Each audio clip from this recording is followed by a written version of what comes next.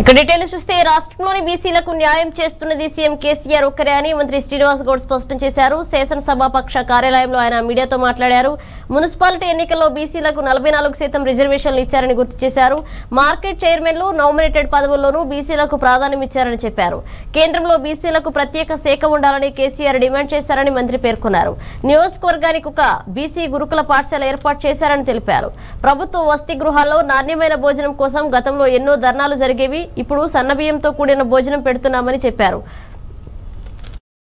చైర్మన్లుగా దాదాపు 46% 45% ఇచ్చినటువంటి ఘనత మా కేటీఆర్ కదా ఆలోచన చేసుకోవాల్సిన అవసరం ఉంది. ఇలా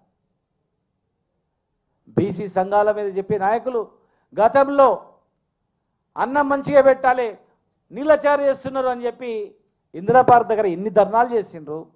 తిండి గురించి ధర్నాలు చేసిన సంగతి మర్చిపోవద్దు. మెచ్చాల్సి పెంచాలని ఎన్ని ధర్నాలు చేసిండ్రు మర్చిపోవద్దు. ఇలా అదే గురుకులాల్లో పోయి అదే హాస్టల్లో పోయి మన పిల్లల్ని అడగండి. ఆ రోజు కూడా మీరు హాస్టల్ నుండి వచ్చిన వాళ్ళు ఉన్నారు. ఇవాళ ఒక్కసారి హాస్టల్లో పోయి బస చేయండి, భోజనం చేయండి, మా పిల్లలతో జర పడుకొని పొద్దుగాలు లేచి అడగండి, ఏం తింటున్నావు బిడ్డ, ఎట్లా ఉన్నావు బిడ్డ అని అడగండి. ఆ రోజు పరిస్థితులు మీరు గుర్తు చేసుకోండి, ఈ రోజు పరిస్థితులు మీరు అనుభవించండి. అరే ఆ రోజు ఇలాంటి ముఖ్యమంత్రి లేడు కదా అని మీరు ఆలోచన చేస్తారా లేరా? ఇలాంటి ముఖ్యమంత్రి ఆ రోజే ఉంటే మాకు ఈ దుస్థితి ఉంటుందా? అయ్యో నీ బాధపడతలే లేదా? ఒక్కసారి ఆలోచన చేయండి. చేసే వ్యక్తులను విమర్శిస్తే పనులు కావు. ఏం కావాలనో అడగాలి కానీ ఏం కాలేదన్నట్లు మాట్లాడితే మన మాటలకు అర్థం ఉండదు.